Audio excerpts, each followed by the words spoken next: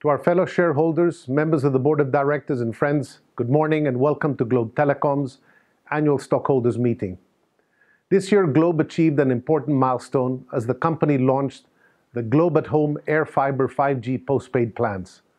This made the Philippines the first Southeast Asian country to experience the fifth generation 5G fixed wireless broadband. Over the years, our company has been at the forefront of enabling digital inclusion and empowering Filipinos with the power of connectivity. Today, we cater to over 94.2 million mobile customers. We also serve over 2 million home broadband customers, a notable 25% increase compared to the year 2018. At Globe, the belief is that we grow when our customers further enhance their digital lifestyle. The economy flourishes through digital transformation, and the natural ecosystem is nurtured in the process. With the ability to contribute towards a digitally enabled economy, our mission is to revitalize businesses and empower customers with enhanced digital capabilities.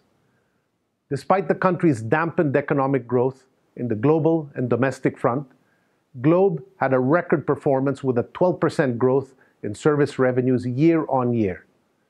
In line with past year trends, revenue growth has been predominantly data-driven. Total data revenues accounted for 71% of total service revenues compared to 61% reported last year. We've also been able to consistently increase our customer base. We witnessed a 27% rise in customer base this year compared to 2018.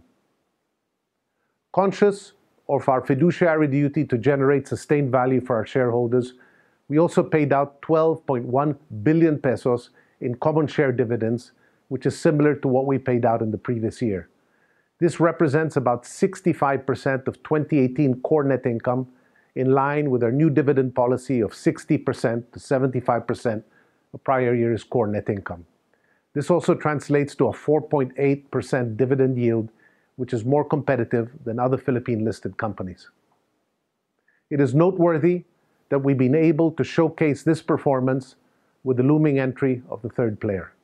This reaffirms my belief that with the evolving market dynamic, strategic innovation is critical to reaffirm our reputation as a nimble service provider committed to bringing world-class services to our customers.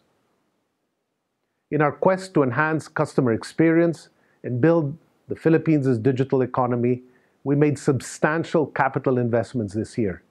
We spent 51 billion pesos, which represents 34% of gross service revenues and 67% of full-year EBITDA. We also forged more partnerships to anchor infrastructure development at a larger scale. In our endeavor to digitally transform businesses, we acquired a 77% equity interest in ECPay Inc., whose platform will enable small business owners to offer more products and services. This move will also future-proof Globe's distribution network, bringing the company a step closer to its vision of a digitally enabled Philippines. Additionally, our GCash partnership with CIMB Philippines reached a milestone of 1 million GSave accounts, opened after only 8 months from launch. Moreover, together with other operators, we entered into a consortium and selected Synaverse as the mobile number portability service provider. We became a signatory to the United Nations Global Compact, committing to implement universal sustainability principles and contributed to the United Nations Sustainable Development Goals. Our focus areas in this vision include education, environmental conservation, digital inclusion, and development. We've rolled out various programs to realize our vision. We also expanded the reach of DTP via the National Summit on Digital Citizenship and Responsibility, NSDCR, in partnership with the Department of Education last September. Over 400 curriculum experts on values education and ICT from DepEd were in attendance and helped them become responsible online citizens. We also encourage social innovators using ICT through the Regional Future Makers program. In line with Globe's commitment to holistic value creation also, we've made considerable progress in our environmental stewardship programs. This year, we rolled out our marine protection program for Boracay and Siargao Islands aimed towards biodiversity conservation. In recognition of the material risks and opportunities climate change presents, we have also devised a dedicated climate strategy.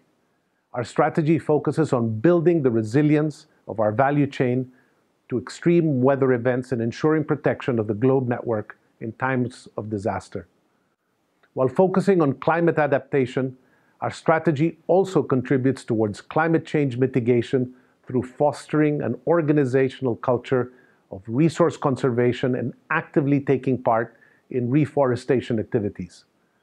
Globe is also committed to resource usage optimization and waste minimization with a focus on effective e-waste management. The strong performance we witnessed this year serves as a testament of our integrated approach to value creation and our commitment to adopting a holistic approach to risk management. Globe instituted a dedicated Board Risk Oversight Committee in April 2019. The BROC was established to assist the Board of Directors in fulfilling its oversight responsibilities in relation to risk governance, to anchor clear definition of risk-taking responsibility and authority while ensuring effective functioning of enterprise risk management framework. This step will play a crucial role in enhancing the robustness of the company by proactively managing risks, thereby ensuring continuous stakeholder value creation. In closing, I'd like to thank our Board of Directors, the whole management team, and all our employees for their untiring commitment and dedication to serving our customers. Our board members remained engaged across a variety of governance committees throughout the year, and our employee and executive teams worked tirelessly to improve our standards, to innovate, and to enhance our customers' experience. I would also like to thank our business partners, all of you, for their support, our customers for their loyal patronage, and our fellow shareholders for their trust and confidence in our ability to build and create stakeholder value in the years ahead. Thank you again for joining us here today. I now hand over the floor to our President and CEO, Mr. Ernest Cu, to deliver his report. Thank you.